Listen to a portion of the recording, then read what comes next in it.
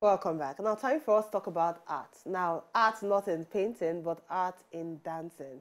Because now, globally, they don't see art as a therapy for healing and therapy for bringing back joy. Because now they involve art in medicine because they don't realize art in medicine can actually help the healing process, and especially in a lot of places where they're displaced by certain calamities. And that's now why we get this Kajat guest where don't join us inside the house to talk more on the plans where the Society of Performing Arts in Nigeria gets to make sure, say, art, they expand them, not just in Nigeria, not just in Lagos, I mean, to different states for inside Wibodo, Nigeria. Join me, welcome the CEO of SPAN, Sarah BOULOS, into the house. Good to have you. Welcome to the show. Thank you. So looking at dancing, looking at the art of dancing, tell us how therapeutic it is in terms of in medicine or even in healthcare. Okay, so basically this is the way it is. An art tool affects the brain, and from the brain you have a different nervous system.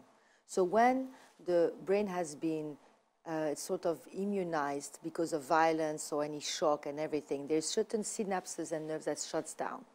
So the area of the brain becomes totally numb and you become paralyzed.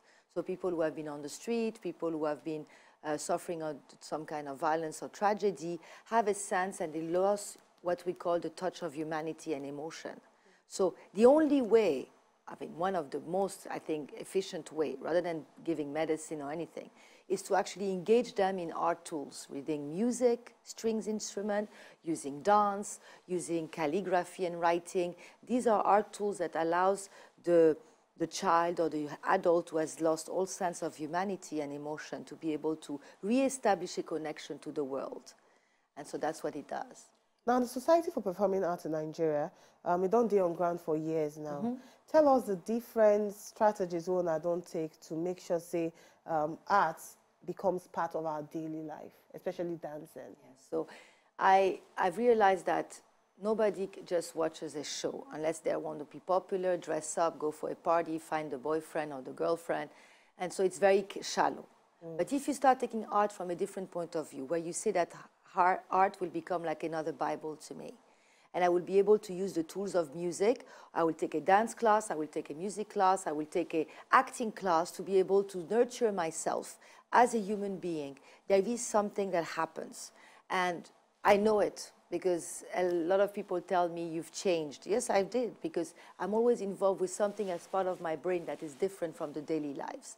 And so what happened, SPAN decided that you cannot do it without a theme. So every year we have a theme. And this year it's called Your Success is My Victory. Wow, your success, my victory. What do you bring about that theme? Yes. So I realized that what is it that made me personally who I am today in Lagos and be part of the community and everything. I'm not really victorious in any way. I'm not a super ballerina or anything like that. And I realized it was the different successes of the people that I helped nurture that gave my victory. So God reminded me, it's not about you. The more you help others, the more you help others succeed, the more you will feel that sense of victory in your life. And by the time you're done, you will realize that a lot of people have seen that. And so what is the definition of victory? Is it to be a superstar on stage and have a lot of fans? Or is it actually to make a difference? So I'm telling people, when you have not achieved and you've not realized anything, why don't you help your neighbor achieve? Why don't you help somebody else succeed? Because we're so much into ourselves. It's about me, me, me. How am I going to make it? I'm going to struggle through the roads of Lagos, make it happen, get that food. Okay, you have 2 Indomie pack. And you don't know if tomorrow you'll have that second Indomie pack. Somebody is asking you for one. Will you share it? When you start shifting that narrative, not about the church pushing you to give, I'm talking about you as a human being, paralyzed in your house because you have no future. What do you do? What SPAN is doing now is using that motto, using dance and music I'm telling my story basically tomorrow and Sunday, and I'm telling my stories that people can understand that it's not about you. The minute you say it's not about me, your whole life will change. But Sarah, what is your story now? Because you and I are foreign, are coming into a terrain where you don't really understand them very well, and you're trying to create a niche in the art industry. Yes. What has your story been so far? Yes. So I have always thought that as a child that I would do something very special, but it will be about me. And so when I came to Lagos and I started working in the last 14 years, we have raised 650 students that have become trainers. There is 21 dance studio open in Lagos. That is not mine, it's my professionals. We have 7 artists. We have just now on this day, we have published, Emmanuel is going to the Prague University. He's been selected for a full scholarship. Tomorrow night at 7:30 at Lagoon, there is Peter James, the Lion King from Spain. He's now Peter James. He used to be a student of ours. He will be performing. We have so many success stories. So what is my story? Yes. Is the stories of others. Beautiful. Lovely. So now we'll not say not the easy. 14 years where you know they do this thing where you're actually so passionate about. We'll not say people they see you now and they admire. They don't say some things they behind. Tell us some of the challenges where you don't face. Knowing say you don't they do what they do for over 10 years and you have been so consistent. Tell us some of the challenges. All right. So an example of one of the challenge was funding. Okay, so I never got every time I take a dance class, the money is saved to help somebody for free or to help a project make happen. So what happened this time, my budget was cut. So I couldn't do my festival, Span Fest. So I had to do something, and then I wanted to give up. And then suddenly I started seeing another way of thinking. And I said, okay, you have a small budget, what do you do? Partner, so we're partnering with the West African Salsa Congress, and bring people together, reduce your budget, try to work with Lagoon Restaurant that is a lower budget, but it's a very nice family that I know, the Chaguris, and over there, and try to see if you can convince them to have 4 days. So we did the 10 days workshop. So we did Spanfest, but we reworked it so that we don't have so much money to spend. And it worked. And then I called out each individual friends, help me please, I need 200,000 naira for this or that. And we did a brochure with all the success stories and we put their advert. You know that today, I thought that only my expatriate friends would help me, but I had actually equivalent or even a bit more Nigerians who came and gave me that money. So when I thought I was lost and I couldn't find a way out so that I can get those young students on stage and work and bring in the international people coming like Paul Lee, Peter James, Rule Rogers, and the champions of salsa of the world coming to this weekend to do the workshop and also presenting their works, everything started putting things into place. So you need to look for other ways. And you need to trust that because you are working hard, not for you, but for somebody else, things will come and it will make it happen. And that's what happened. And I also think one thing where Nigerians like the same, if you are consistent at what you they do and you also put in a lot of passion, people would definitely buy into what you do sell. Now, I know say you now get plans of taking Span beyond Lagos. Yes. Tell us about it. So we have partnered, we've been working on this for 2 years. We are going to Delta States, Zaria, Kano, and we're going to be developing in different camps the art therapy model, using the same story, but decompose it and trying to give the children and the families who have been displaced a sense of being and a sense of humanity. And we're coming with experts. And we are joining hands also with already established organization there who need our help. So I'm a clinical therapist in art. I have graduated as a certificate in creative dance. And then I have studied the art and how it's connected because I have a biology major. So I've done my study. So I'm bringing 2 experts in art therapy from Canada and from the US that will be joining hand with me. And it's a 2 weeks project and the whole team of Span is going. Well, how this one will take help children or people where they for inside displaced communities, especially those communities where don't they attacked by Boko Haram? Exactly. That's how it will take help them? So what happened is that you sit them in a 1 week workshop session, boot camp. You first present them a story. You use their language. Everything will be translated in their language and dialect. Then you present the story, you dance. Then you see the reaction. If they have no reaction, you actually make them dance. Oh, you involve them in the story. You carry them along. They write. They put the backdrop. They start working on different spaces. Then they start playing music instrument. Then we start telling them what note is. Then they start connecting to the story. They start singing. We tell them, okay, let's sing. So these are little things that we start taking. We give them a pen, and they start splashing paint all over the paper. So now they are engaging.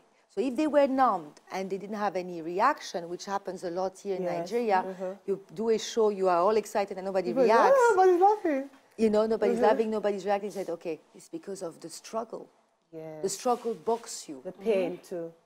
The pain paralyzes you, so you have no emotion. But my story triggers that emotion. My story is a story of a child who was neglected, even if she was wealthy, in a school and rejected by her friend, even if she was popular. I don't know if you understand the dichotomy. So she was still alone. And so the child at one point in time could not achieve her purpose, so she became depressed. Then she shifted her narrative and started helping others, so the depression went. So you can deal with this by engaging them to help their neighbors. So we're going to teach them. We're going to give them different games and teach them, okay, do this, up, we shift. Do this, up, we shift. So that's why the story tonight that we're happening at Lagos, at Lagoon Restaurant, and Sunday with music is also engaging the audience to think. So I'm doing reflections, and I'm asking questions to the audience while they're watching a show. Beautiful. Wow. Now, looking at listening to your story, and I mean, I didn't even imagine myself inside them. Exactly. And, imagine other people too. When it comes to dance, a lot of people, especially if they're on the bigger side, they always talk, say, I don't feel move my body like this. So especially when they say, they believe like rubber band or you do like snake. I don't feel doing like that. I mean, so for those kind of people, how do they encourage them to get up on their feet? Because sometimes if it be inferiority complex, where they make them actually say, no, I'm not going to fit, I can't do that, you know. Well, how do they convince them to bring them on stage or to take them to your dancing class or make them come for your dancing class? So it starts by understanding what your body is and where you are with your body. First, it's a mental decision. And then you do two things that I've learned in ballet recently. I was just doing the Cuban method. You tighten your butts. You tighten your belly. You stand up straight with your legs stretched out. You shine your light from your chest, and you start feeling that you are totally in control. Wow. You see, that's what happens. You must surely teach us this particular technique. Exactly. So that's what happens. So when you do this, you start putting yourself in a predicament that, okay, I feel torn. I feel ready. I feel so. It's a whole process. And then running, two things that I've learned. Little runs every day. Breathing, it's called the brain dance. It helps. And then after that, you go to a salsa party. You go to just watch people dance, and suddenly somebody will invite you. Everything starts slowly, like tonight, there is a salsa party after the event. Yeah, and you have to be there. So, give them information about the salsa party again. Yes, please. So after the show, 7:30 to 8:30, the show is 15 minutes. And when, after that, today or tomorrow? Lagoon Restaurant, today and Saturday. Okay. There's no show on Saturday. There's only a salsa party and a salsa event. Okay. So Saturday is the West African Salsa Congress before last day, the finale. And on Friday night, tonight, they are coming around 9 o'clock, and they're all going to be dancing after my show. That's why my show has to finish early, so that they can take on, and so they don't go home too late, you know. So that's why. And on Saturday, it starts at 6 for the salsa party. So it gives you an idea of how we are working together as two organizations who are two different events and joined hands. Yeah, I totally like this, and I salute all the things where they actually do. Now, for those where they actually watch us now, we get interest in dancing, and they see so much passion where they put into how can they be a part of the Society of Performing Arts in Nigeria? It's very simple. We had 150 students this week. Okay. It was for free. So you sign up. How did they sign up? They went online and they just signed up and they showed up. So 50 young actors were trained by one of the most famous producers, and it was for free. They just registered. Wow. 50 musicians by Paul Lee from Houston, and then we had those 3 champions that came from overseas and they were trained. So we had, in count, we fed everybody. 150 people. Wow. And we had, that was yesterday, I know because I signed the check. Wow, beautiful. Such a beautiful thing what they do that they do. So how can they be a part of it? As so you just sign up SPAN, www.spanigeria.org. Okay. info@spanigeria.org. SPAN or just SPA Nigeria. SPA Like Nigeria. SPANigeria.org. Okay, yes. So they can sign up and register, and then they can become a student. And next year we're starting night school.